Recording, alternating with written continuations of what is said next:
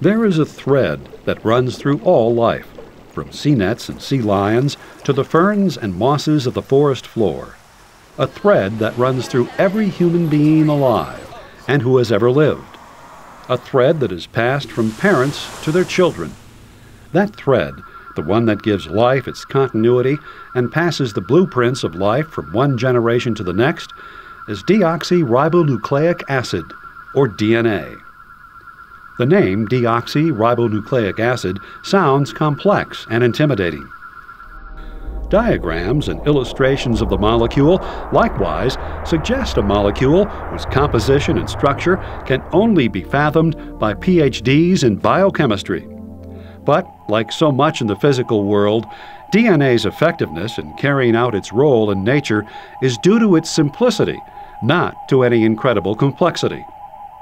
The two strands that spiral around one another in a double helix to form the thread of life are made up of only 4 different subunits, called nucleotides. The order of the 4 bases of these nucleotides, thymine, cytosine, adenine, and guanine on DNA's spiral staircase, communicate instructions to a cell or organism in a unique code biologists call the genetic code. Before we look at the structure and chemical behavior of DNA further, let's consider the 4 functions that it has to perform as the genetic material contained in all life forms on Earth.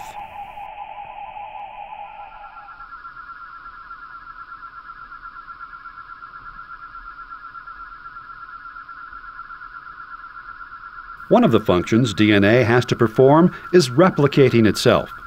There is a lot of replicating and reproduction going on in the living world. Plants and animals creating offspring, their cells dividing, and unicellular protists and bacteria dividing too.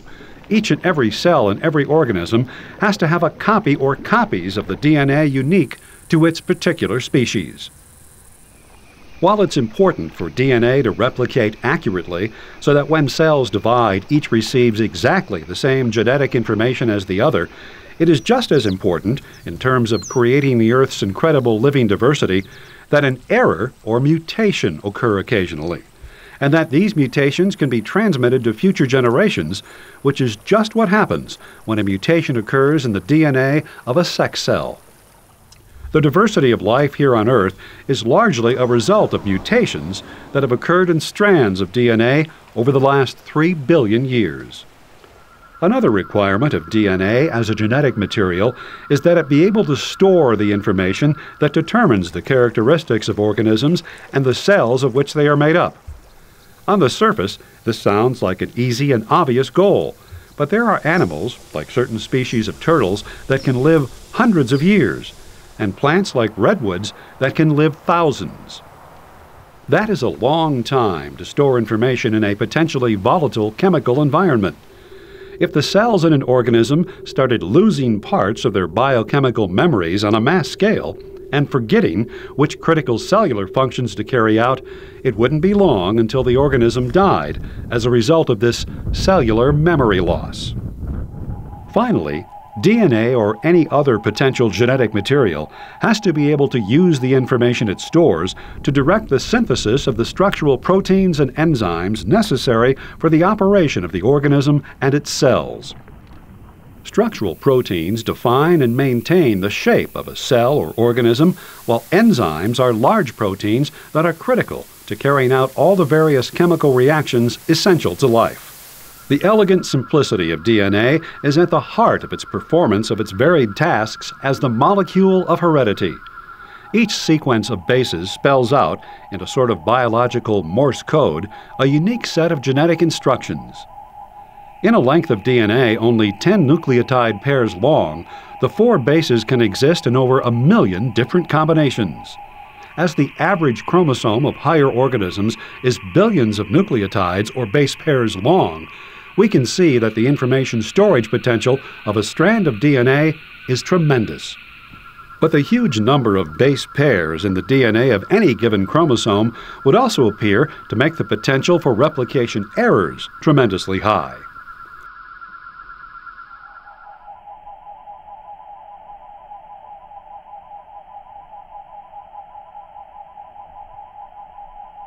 Fortunately, for the cause of accurate DNA replication, the base pairing rule we mentioned earlier has a very important ramification. That the sequence of bases on one strand of the double helix accurately predicts the sequence of bases on the other complementary strand. For example, an adenine base on the first strand means a thymine base opposite on the second complementary strand. Likewise, a cytosine base on the first strand means a guanine base on the second complementary strand. The first step in the replication of DNA is dividing the DNA into two complementary strands. This is accomplished by an enzyme called DNA helicase that walks along one strand, breaking the bonds between the base pairs and nudging the other strand out of the way. Rather than one DNA helicase enzyme unzipping an entire chromosome, hundreds of helicase enzymes unzip different sections of a chromosome. While the helicase enzymes are unzipping sections of DNA, other enzymes called DNA polymerase match the exposed bases with new complementary bases to build a new complementary strand. One DNA polymerase runs down each strand. The two DNA polymerase molecules in each section work in opposite directions, following the orientation of the sugar phosphate backbone of their respective strand. The DNA polymerase working in the same direction as the DNA helicase can simply follow it, forming one complementary base pair after another. The DNA polymerase working in the opposite direction of the DNA helicase have to work somewhat differently. The first DNA polymerase, working in the opposite direction of the DNA helicase, jumps onto its strand at the last base pair divided by the DNA helicase and starts forming new complementary base pairs while moving in the opposite direction of the DNA helicase. It continues to do so until it reaches the point where the DNA helicase started and broke apart its first base pair. At this point, the first DNA polymerase jumps off. In the meantime, the DNA helicase has gone further down the DNA, breaking base pairs. A second DNA polymerase again jumps on at the last broken base pair and starts forming new complementary pairs until it reaches the point where the first DNA polymerase started. At this point, another enzyme called DNA ligase bonds the backbones of the first and second sections together. This process continues repeating until new complementary base pairs are formed for the entire section of DNA broken apart by a particular DNA helicase. As the DNA polymerase builds a new daughter strand out of complementary base pairs, it checks or proofreads the new strand, as do a number of other proofreading enzymes. Any errors that are found are corrected by the enzymes. This is important because, in part due to the speed at which replication occurs, 50 to 500 nucleotides per second, and in part due to the spontaneous flip-flops of bases owing to chemical causes, initial errors in replication can number about 1 for every 10,000 base pairs. Fortunately, proofreading and correction by DNA polymerase and other enzymes reduces the final error rate to approximately 1 in every 1 to 2 billion pairs in mammals.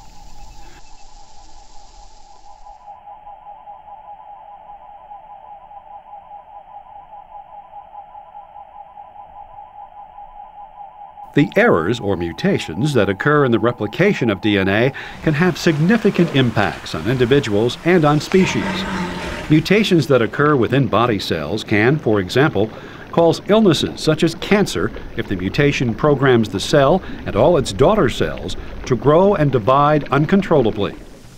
Such mutations are often caused in humans by radiation and chemicals, such as those found in cigarette smoke, that break strands of DNA. As we will see, the resulting repair work often leaves the DNA with an error.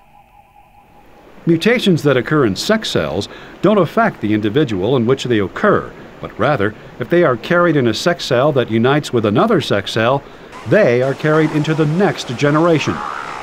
Such mutations have the potential not only to affect the individual that initially inherit them, but in the long term, the species as a whole. That is because an individual who inherits a mutation has a copy of that mutation in every cell of their body, including the ones they will eventually use in the production of sex cells. If the mutation increases the fitness, as judged by natural selection, of the individual and succeeding generations, the mutation will likely become more and more common in the species population. Each and every one of us are largely the result of mutations that, starting with the first piece of DNA in the first living organism, have been successful in increasing the fitness of individuals and species as judged by natural selection. We are, therefore, the products of successful mutations and the adaptations they led to. But history is full of even larger numbers of mutations that were judged by natural selection as unfit for survival. There are three basic types of mutations: point mutations, insertions, and deletions. Occasionally, during replication, in spite of all the proofreading and corrections, a mismatched base pair in one of the chromosomes, as for instance an adenine base pairing with a cytosine base, goes unnoticed, and the cell proceeds with either mitosis or meiosis. Repair enzymes in the daughter cell that received the mismatched pair notice the mismatch and proceed to correct it. However, these enzymes no longer have any way of knowing which strand is an original parental strand or a newly replicated daughter strand. If the enzymes correct the mismatch by replacing the base on the daughter strand, the original base pair will be restored. However, if the enzymes correct the mismatch by replacing the base on the original strand, a base pair different from the original DNA will result, and a point mutation will have occurred. Insertions and deletions occur not due to any errors in replication, but rather from a break or breaks in one of the strands. Often outside sources, such as radiation or chemicals, cause these breaks. Insertions often occur when one strand breaks in a single location and one or both of the freed ends loop out. Repair enzymes fill in the resulting gap with new nucleotides, making the strand that had the break longer than the strand that remained intact. As a result of how the process of replication works, after cellular division, one daughter cell will receive a new longer segment of DNA due to the insertion mutation, while the other will receive an unchanged, mutation-free segment of DNA. Deletion mutations occur if a strand of DNA breaks in two places. The section between the breaks is forced out, and the repair enzymes draw the two remaining strands together without filling in the missing nucleotides. Again, a loop occurs in one of the strands, but in this case, it is the intact strand. Now when cellular division occurs, one daughter will receive a shorter segment of DNA due to the deletion mutation, while the other strand remains unchanged. Having seen how DNA replicates itself and how mutations occur, we now look at how the genetic information contained in an individual's DNA is converted to proteins that make living organisms what they are.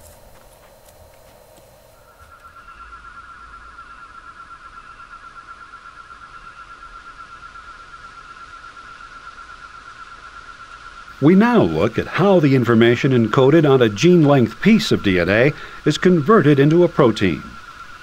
DNA is made up of sequences of nucleotides, while proteins are made up of sequences of amino acids. It is then reasonable to hypothesize that the sequence of nucleotides on a given length section of DNA must somehow encode for the sequence of amino acids that produce a given protein.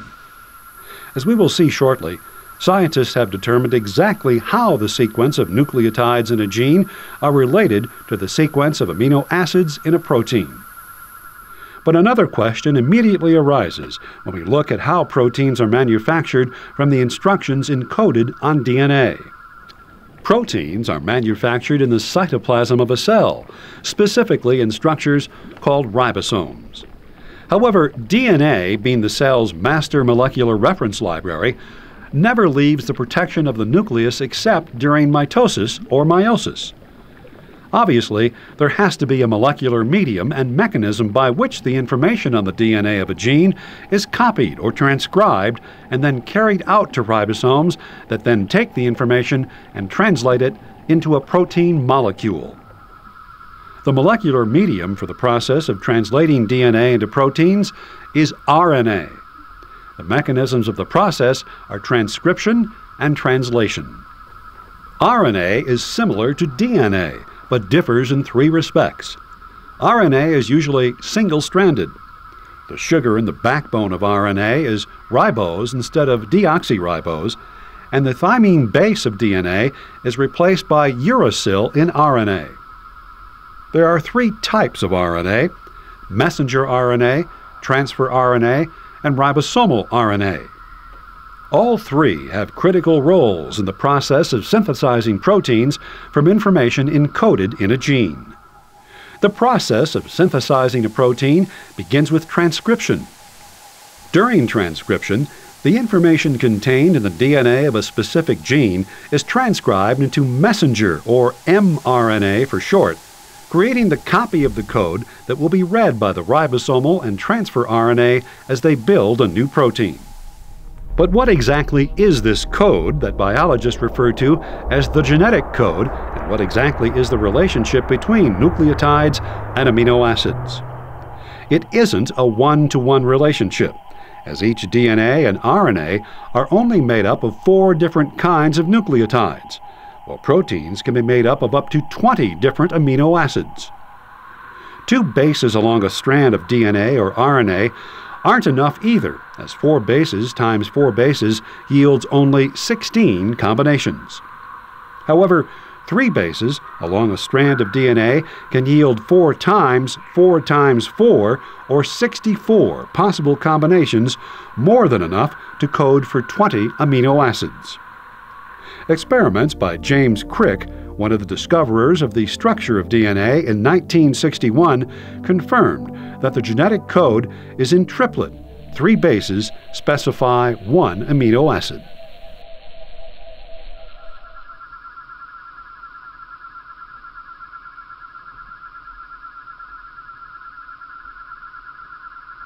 Fortunately for our purposes, all 4 bases on the nucleotides of RNA and DNA start with different letters of the alphabet, so that their first letter can be used as an abbreviation in models and on tables outlining the genetic code. As we mentioned earlier, there are differences between RNA and DNA, and one of them is that uracil replaces thymine in transcribed copies of mRNA. Since mRNA is read by the structures producing proteins rather than DNA directly, mRNA's alphabet of A, C, G, and U is used to illustrate the genetic code, rather than DNA's A, C, G, and T. Each series of 3 letters, or triplet, along a strand of mRNA is referred to as a codon. But how did geneticists determine which codon specified which amino acid? They synthesized artificial mRNA and added it to a protein synthesizing mixture they derived from bacteria.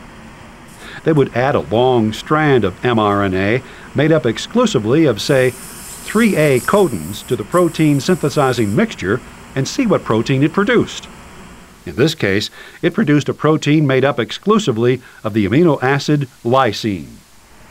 The researchers went through all 64 possible combinations of letters or codons from AAA to UU, seeing which amino acid they coded for. Since there are 64 codons and only 20 amino acids, most amino acids are coded for by more than one codon. For example, the amino acid arginine is coded for by 6 codons: CGU, CGC, CGA, CGG, AGA, and AGG. Tryptophan and methionine are the only amino acids coded for by only one codon each, tryptophan by UGG and methionine by AUG. The AUG codon also has a special role. It signals the start or beginning of a protein. Thus, it is often called a start or initiator codon. There are 3 other codons that don't code for any protein, but just signal stop to the protein manufacturing ribosomes. The 3 stop codons are UAA, UAG, and UGA. There is no punctuation in the genetic code other than start and stop. Strands of mRNA can be thought of as very long sentences written exclusively in three-letter words. Understanding how the genetic code works, we can see how it is copied into mRNA and carried out to the cytoplasm, where rRNA and tRNA use it to build proteins. Though all the cells in an organism contain exactly the same DNA, different types of cells in a multicellular organism take on different forms and functions. What causes a blood cell to be different from, say, a nerve cell is that various factors cause them to transcribe different sections of the DNA in the nucleus into mRNA, thus causing the cells to produce different proteins and look and function differently.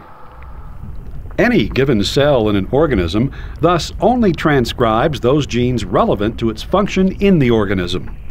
For example, stem cells in bone marrow that produce red blood cells constantly transcribe the genes necessary for the production of hemoglobin, which is critical in a red blood cell's role of carrying oxygen to and carbon dioxide away from other cells in the organism.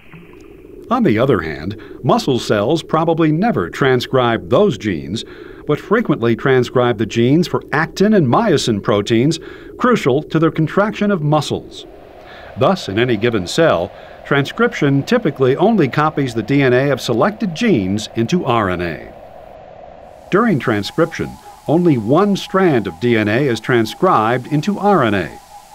Although both sides of the DNA and a chromosome contain genes, the code for any given gene is usually totally on one strand or the other. The strand being transcribed into RNA is often referred to as the sense strand, as it is the one of the two strands that makes sense. The process of transcription is divided into three parts: initiation, elongation, and termination. Transcription, or as it is often referred to, RNA synthesis, begins with initiation. A promoter region lies just upstream from the beginning of each specific gene. RNA polymerase, the enzyme that carries out RNA transcription, recognizes the unique nucleotide sequence of the promoter region of the gene to be transcribed and attaches itself to the DNA there. After it attaches itself, the RNA polymerase starts forcing the strands of the DNA to open up and separate at the beginning of the gene. This starts the process of elongation. The RNA polymerase moves along the sense strand in the direction dictated by the orientation of the sugar phosphate molecules that form the backbone of the strand, just as DNA polymerase did in DNA replication. Using free RNA nucleotides in the nucleus, it builds a single complementary strand of RNA using the same base pairing rules as used in DNA replication, except that uracil, rather than thymine, is now paired with adenine. Unlike DNA replication, however, the base pairings are not permanent, but rather after 10 or so nucleotides have been added to the growing RNA strand, the beginning molecules begin to separate and form a tail that extends out from the DNA. The final step in transcription is termination. The RNA polymerase stops elongating the strands of RNA and releases it. The RNA polymerase then disappears, and the strands of DNA rejoin to one another. The newly formed RNA will leave the nucleus through pores in the nuclear envelope. If it is mRNA, it will attach to a ribosome, where its genetic code will be read and a protein synthesized. If it is rRNA, it will join with other rRNA strands and a variety of proteins to form a ribosome. If it is tRNA, it will bind to amino acids and carry them to a ribosome in order to create the string of amino acids that will form a protein.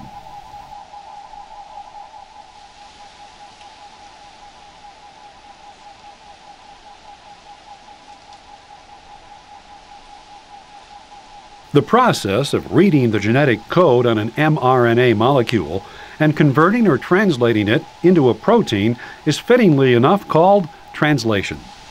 Translation occurs in ribosomes that, as mentioned earlier, are made up of rRNA and proteins. Ribosomes consist of two parts, a small subunit and a large subunit. The small subunit is made up of one rRNA and about 30 proteins. The large subunit consists of 3 rRNA and 45 to 50 proteins. The large subunit also contains an enzymatic region that catalyzes the addition of amino acids to growing protein chains, and 2 sites, usually referred to as P and A, that temporarily attach to tRNA during translation.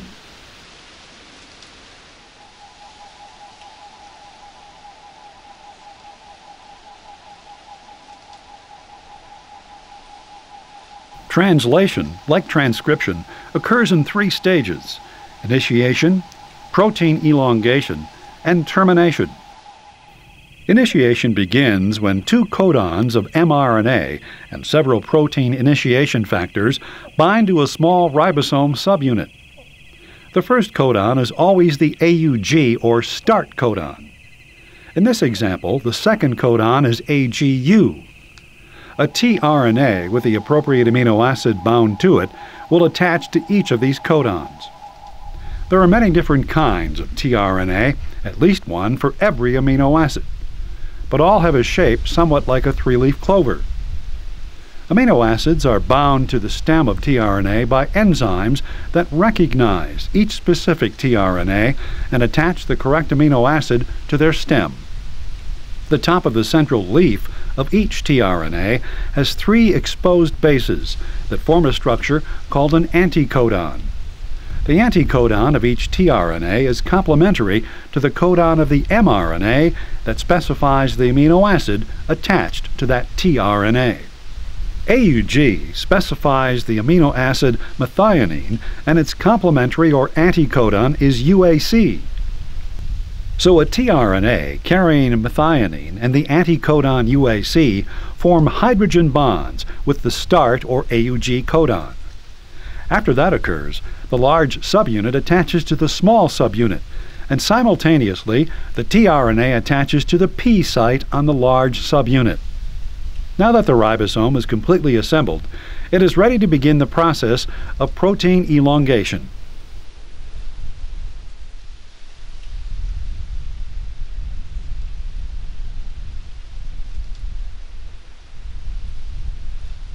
A tRNA with the anticodon UCA, the complementary codon for AGU, now moves into site A, which is adjacent to site P on the large subunit. The catalytic region below and between sites A and P on the large subunit break the bond between the starter amino acid, methionine, and its tRNA, and uses the released energy to join the methionine to the serine carried by the second tRNA. The now empty start tRNA drops off of its site P, and the ribosome shifts 1 codon to the right on the mRNA, shifting the second tRNA with 2 amino acids now attached to it into site P. A new tRNA with an appropriate anticodon and amino acid now moves into site A. The catalytic region breaks the bond holding the 2 amino acids to their tRNA and joins them to the new amino acid, in this case glycine, in site A. The empty tRNA in site P drops off, and the ribosome again shifts 1 codon to the right. The process repeats like this until a long protein chain is formed. Termination occurs when near the end of the mRNA, a stop codon, UAA, UAG, or UGA, is reached. No tRNA bonds to the stop codon. Rather, termination factors cut the completed protein from the last tRNA, releasing it from the ribosome. The long protein chains, built through the process of elongation, then fold into their characteristic shape. Some of these proteins immediately go to work in the cell, carrying out structural roles or catalyzing chemical reactions. Other proteins, such as various digestive enzymes, remain inactive until they are released outside the cell, where factors in the external environment turn on their active sites and make them fully operational. The proteins created as a result of the processes of transcription and translation, in large part, define the characteristics of every living organism, including we humans. The conversion of this information stored on strands of DNA into the structural and catalytic proteins that form the essence of all living organisms populating the Earth is the most fundamental and important process in the living world. By understanding and being able to manipulate the process by which information stored on long molecules of DNA is converted into living, breathing organisms, we are entering an era in which we will see unprecedented advances in biotechnology, medicine, agriculture, and other areas of human endeavor. However, this new understanding will also ask us to make important ethical and moral judgments about how far we as humankind should go in altering and/or perhaps even creating life. The future of all life on Earth will depend on how human society answers these important questions about turning molecules into life.